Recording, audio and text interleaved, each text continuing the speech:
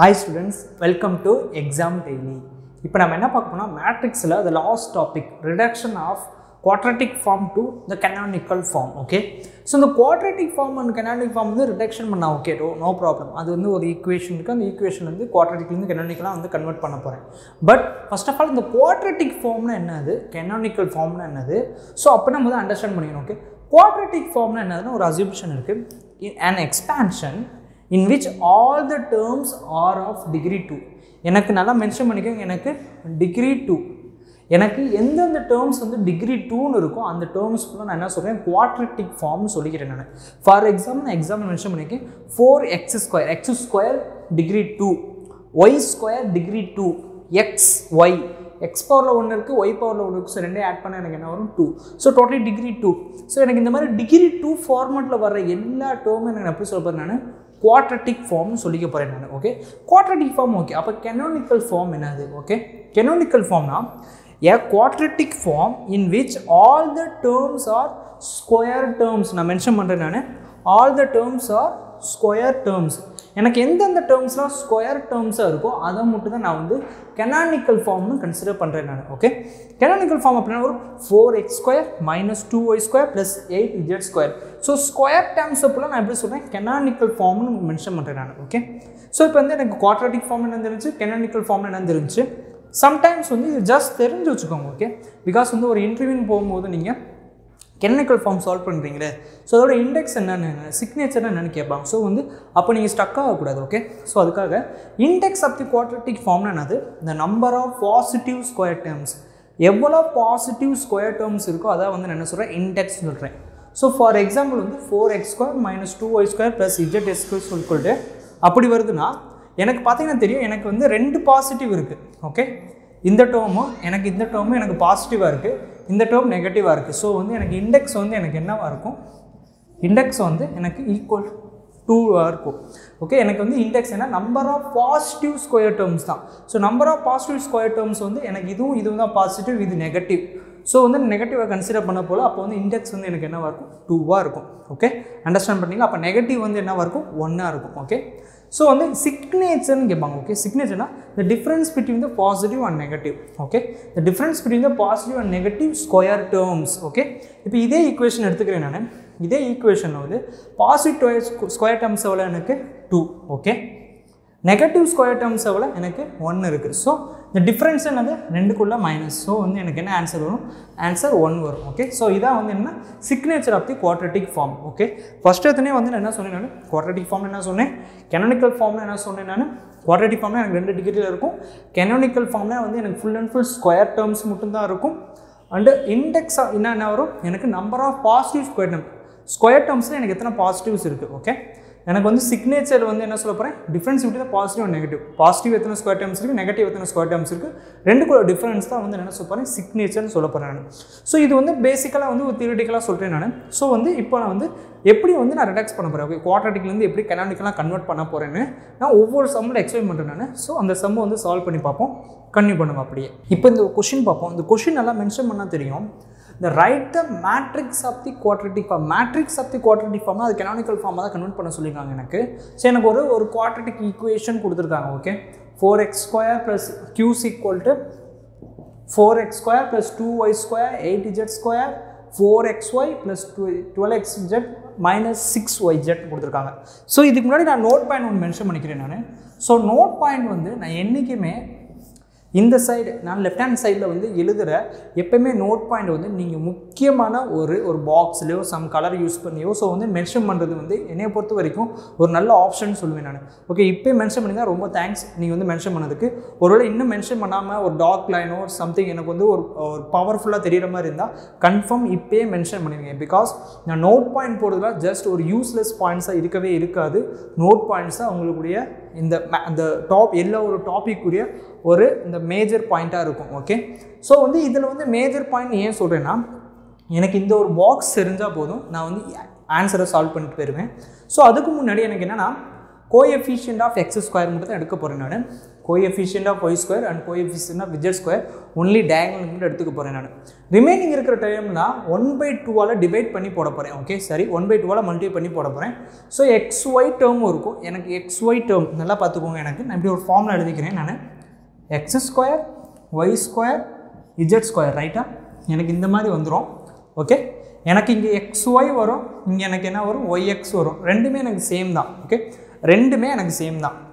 அடுத்து இங்கே எனக்கு எக்ஸ் இஜட் வரும், இங்கே இஜட் எக்ஸ் வரும். ரெண்டுமே எனக்கு சேம் தான். ஓகே, தென் இங்கே ஒய் இஜட் வரும், இங்கே இஜட் ஒய் வரும். ஸோ எனக்கு ரெண்டுமே சேம் தான்.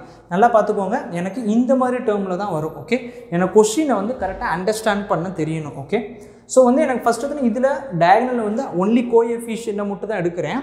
அதே வந்து எக்ஸ்ஒய் இங்கே ஒய்எக்ஸ் என்ன பண்ண போகிறேன், 1/2 டைம்ஸோட மல்டிப்ளை பண்ண போகிறேன். அதாவது 2ஆல் டிவைட் பண்ண போகிறேன். ஓகே, ஸோ அதே மாதிரி எக்ஸ் இஜெட்டு இஜெட் எக்ஸுக்கும் 1/2ஆல் டிவைட் பண்ண போகிறேன். அதே மாதிரி ஒய் இஜெட்டுக்கும் இஜெட் ஒய்க்கும் என்ன பண்ணேன், 2ஆல் டிவைட் பண்ண போகிறேன் நான். ஓகே, ஸோ இதான் வந்து எனக்குரிய ஃபார்மெட். இந்த ஃபார்மெட் எப்படி நான் கன்வெர்ட் பண்ண போகிறேன்னு ஒரு கொஸ்டினில் சால்வ் பண்ணுவோம். ஓகே, வாங்க. எனக்கு இந்த மாதிரி ஒரு கொஸ்டின் கொடுத்துட்டு எனக்கு வந்து கெனானிக்கல் ஃபார்ம் என்னென்னு கேட்டிருக்காங்க. கெனானிக்கல் ஃபார்ம் தான் மேட்ரிக்ஸில் கேட்டிருக்காங்க, எல்லாம் ஒன்று தான். ஓகே, ஸோ எப்பவும் போல் நான் ஒரு மேட்ரிக்ஸ் ஃபார்மெட் போட்டுக்கிறேன் நான். ஸோ நான் ஃபஸ்ட்டு எடுத்தோடனே வந்து கோஎஃபிஷியன்ட் ஆஃப் எக்ஸ் ஸ்கொயர் தான். ஃபஸ்ட் எடுத்தோடனே கோஎஃபிஷியன்ட் ஆஃப் எக்ஸ் ஸ்கொயர் என்னது 4. ஓகே, முடிஞ்சு. ரெண்டாவது என்னது coefficient of Y square. Coefficient of Y square என்னது எனக்கு 2. Okay, coefficient of Z square என்னது எனக்கு 8. முடிஞ்சு, எனக்கு முடிஞ்சு. அடுத்தது என்னது, எனக்கு 1/2 coefficient of X and Y. Okay, 1/2ஆல் divide பண்ணுறேன் நான். ஓகே, எனக்கு வந்து எக்ஸ் ஒய் இருக்குது. ஓகே, அப்போ 1/2 × 4 அப்படின்னு எனக்கு என்ன வரும் ஆன்சர், 2 வருமா? ரைட்டு தானே? ஏன்னா எக்ஸ்ஒய் வந்து 1/2ஆல் டிவைட் பண்ண போகிறேன். ஸோ அப்போ எனக்கு என்ன வரும், இங்கே ஒரு 2 வரும், எனக்கு இங்கே ஒரு 2 வரும். ஏன்னா எக்ஸ்ஒய்யும் ஒய்எக்ஸும் சேமாக தான் இருக்கும். ஓகே, அடுத்து என்னது 1/2 ஆஃப் எக்ஸட்னும். ஸோ 1/2 × 12. ஸோ எனக்கு என்ன வரும், 6 வரும். ஸோ 6 எனக்கு இங்கே வரும், 6 இங்கே வரும் அண்ட் இங்கே வரும். ஏன்னா வந்து எக்ஸ் இஜெட் வந்து எனக்கு எங்கே இருக்குது, இஜெட் எக்ஸ் வந்து இங்கே இருக்குது. ரைட், தென் அடுத்தது வாங்க, -6ன்னு இருக்குது. ஓகே, 1/2 × -6. ஸோ இப்போ எனக்கு என்ன வரும், -3 வரும். ஸோ -3 எனக்கு இங்கே வரும், அகைன் -3 இங்கே வரும். ஸோ இதுக்கு பேர் தான் நான் என்ன சொல்கிறேன், நான் கெனானிக்கல் ஃபார்ம்னு மென்ஷன் பண்ணுறேன் நான். ஓகே, அவ்வளோதான். உங்களுக்கு இந்த மாதிரி ஒரு ஆப்ஷன் வந்து கன்ஃபார்ம் ஒன்று இருக்கும். எனக்கு வந்து கொஸ்டின் இப்படி கொடுத்துருவாங்க. ஓகே, இந்த மாதிரி கொஸ்டின் இருக்கும். ஆப்ஷனில் வந்து இது ஏதாச்சும் ஒரு ஆப்ஷன் வந்து option A, option B, option சியில் இருக்கும். ஸோ இதான் வந்து எனக்கு என்னவாக இருக்கும், கொஸ்டினாக இருக்கும், ஆன்சராக இருக்கும். ஸோ இதுவும் இல்லாமல் நான் இந்த இதுலேருந்து ஏகப்பட்ட கொஸ்டின்ஸ் வரும். ஓகே, நான் மென்ஷன் பண்ணுறேன். எக்ஸ் ஸ்கொயருக்கு ஏதாச்சும் கோஎஃபிஷியன்ட் இருக்குது, ஏதாச்சும் இருக்கா? காமனாக தான் இருக்குது. ஆனால் எக்ஸ் ஸ்கொயர் வந்து ஸ்கொயர் டேர்மில் இருக்குது. உங்களுக்கு ஆப்ஷன் வந்து ஸ்கொயரா இல்லை சிங்கிள் டேர்மா இல்லை எக்ஸ் கியூப்பான்னு கேட்பாங்க. எனக்கு என்ன இருக்கும், எக்ஸ் ஸ்கொயராக தான் இருக்கும். ஸோ இந்த மாதிரி மென்ஷன் பண்ண தெரியணும். ஸோ இந்த வாட்டி என்ன பண்ணுறேன்னா, இந்த வாட்டி ஒரு குவாட்ரட்டிக்லேருந்து நான் கெனானிக்கலாக கன்வெர்ட் பண்ணிட்டேன். இப்போ ஒருவேளை வந்து எனக்கு மேட்ரிக்ஸ் ஃபார்மெட் கொடுத்துட்டு மேட்ரிக்ஸ்லேருந்து எனக்கு குவாட்ரட்டிக் கேட்குறாங்கன்னா அந்த கொஸ்டின் சால்வ் பண்ணி பார்ப்போமா? வாங்க ட்ரை பண்ணி பார்ப்போம். இப்போ இந்த கொஸ்டின் பாருங்கள். இந்த கொஸ்டின் வந்து எனக்கு ஒரு மேட்ரிக்ஸ் ஃபார்மெட் கொடுத்துட்டு எனக்கு என்ன கேட்குறாங்க, ரைட் த குவாட்ரட்டிக் ஃபார்ம் கேட்டிருக்காங்க. போன கொஸ்டின் எப்படி பார்த்தோம், குவாட்ரட்டிக் ஃபார்ம் கொடுத்துட்டு மேட்ரிக்ஸ் ஃபார்ம் கேட்டிருந்தாங்க. ரைட், ஸோ இந்த வாட்டி நான் அப்படி இன்டர்சேஞ்ச் பண்ணி கேட்குறாங்க. ஸோ எனக்கு எப்படி கேட்டால் நோ ப்ராப்ளம். எனக்கு இந்த ஒரு பாக்ஸ் தெரியும். ஸோ இந்த பாக்ஸ் வச்சு எனக்கு சால்வ் பண்ண தெரியும். ரைட், ஸோ எப்பயும் போல் நல்லா பாருங்கள். ஃபர்ஸ்ட் வந்து எனக்கு டயகனல் வேல்யூ எடுத்துக்கோங்க. அதோட X square Y square Z square add பண்ணிக்கலாமா?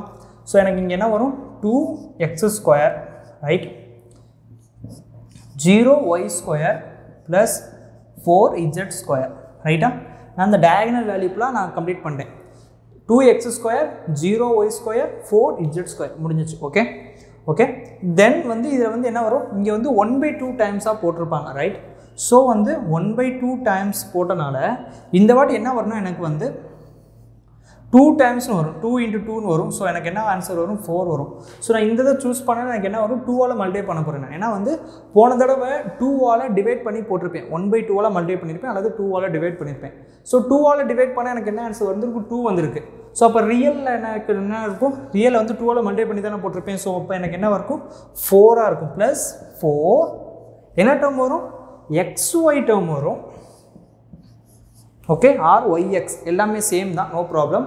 அடுத்து 5க்கு வரேன், 5ன்னு வந்திருக்கு. ஸோ அப்போ ரியல் எனக்கு என்ன இருந்திருக்கும், 5 × 2 10ஆக இருந்திருக்கும். ரைட், ஸோ வந்து என்ன வரும், +10 xz இருக்கும். கரெக்டா? கரெக்ட். அடுத்து -2 இருக்குது. ஸோ -2னா இன்ட்டு 2ஆல் மல்டிப்ளை பண்ணால் -4. ஸோ -4yz இருக்கும். ஸோ இதான் வந்து எனக்கு என்னவாக இருக்குன்னா இந்த குவாட்ரட்டிக் ஈக்குவேஷனாக இருக்கும். ஜஸ்ட் ஒன்றுமே இல்லை, ஃபஸ்ட் ஒருத்தனை டயகனல் வேல்யூ நான் எழுதிக்கிறேன். டயகனல் வேல்யூ அதே கோஎஃபிஷியன்ட், எந்த ஒரு சேஞ்சஸ் கிடையாது. ஓகே, இப்போ வந்து மேட்ரிக்ஸ் வந்து குவாட்ரட்டிக் ஃபார்மாக இருக்கனால வந்து என்னென்னா 2ஆல் மல்டிப்ளை பண்ண போகிறேன். ஓகே, அது என்ன பண்ணுவேன், 2ஆல் டிவைட் பண்ணுவேன், இது 2ஆல் மல்டிப்ளை பண்ண போகிறேன். அவ்வளோதான், தட்ஸ் ஆல். ஸோ வந்து 2ஆல் மல்டிப்ளை பண்ணால் எனக்கு 4 வரும், 5 பண்ணால் 10 வரும், -2 பண்ணால் -4 வரும். ஸோ இதான் வந்து சிம்பிளான கொஷின். இப்படி தான் உங்களுக்கு கேட்பாங்க, ரொம்ப ரொம்ப சிம்பிளாக தான் கேட்பாங்க. ஸோ இதை வச்சு ஒரு ட்ரிக்கியான கொஷின் அட்டன் பண்ணி பார்ப்போம். இப்போ கொஷின் நம்பர் 3 போகும். கொஷின் நம்பர் 3 வந்து ரொம்ப ரொம்ப இம்பார்ட்டண்டான கொஷின். ஏன் அப்படின்னு சொல்கிறேன் நான். கொஷின் நம்பர் 3க்கு வந்து எனக்கு வந்து இந்த இதை வந்து என்னை வந்து அண்டர்ஸ்டாண்ட் பண்ண தெரிஞ்சால் தான் இந்த கொஷினுக்கு என்னால் ஆன்சர் பண்ண தெரியும். ஓகே, நல்லா பார்த்துக்கோங்க. எனக்கு coefficient of x2, coefficient of y2, coefficient of z2க்கு முன்னாடி எனக்கு ஏதாச்சும் ஒரு கோஎஃபிஷியன்ட் இருந்தாலும் அது ஒரு நார்மல் வேல்யூவாக தான் இருக்கும். முக்கியமாக இது x2 இருக்கும், இது y2 இருக்கும், இது z2 இருக்கும். நான் x3, x⁴, x⁴ இருக்காது, வெறும் எக்ஸாகவும் இருக்காது. ஓகே, x2 தான் இருக்கும். ரொம்ப ரொம்ப நான் இம்பார்ட்டன்ட் டெப்த்தாக பண்ணி சொல்கிறேன்னா ரொம்ப ரொம்ப முக்கியமான பாயிண்ட். இதுவே 1/2 ஆஃப் xy அது நான் இப்போ கன்சிடர் பண்ண போகிறதில்ல. இதே வந்து எனக்கு என்னது x2 இருக்கும், y2 இருக்கும் தவிர வெறும் எக்ஸாக இருக்காது, x⁴, x⁴ இருக்காது, ஒன்லி x2 தான் இருக்கும். ஓகே, இது தெரிஞ்சால் போதும். ஓகே, இப்போ இந்த கொஸ்டின் பாருங்க, இந்த quadratic form of the symmetric matrix diagonal அப்படின்னு மென்ஷன் பண்ணியிருக்காங்க. அதோட வேல்யூ வந்து என்னென்னா λ1, λ2, λ3ன்னு சொல்லிட்டாங்க.